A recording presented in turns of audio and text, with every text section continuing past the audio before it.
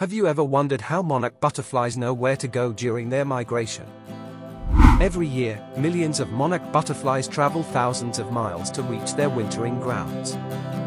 Monarch butterflies use the position of the sun to navigate during their migration. But the sun moves across the sky throughout the day. So how do the butterflies stay on course? They have an internal clock that helps them compensate for the movement of the sun. Using the sun and their internal clock, monarch butterflies are able to reach their wintering grounds, where they will spend the next few months.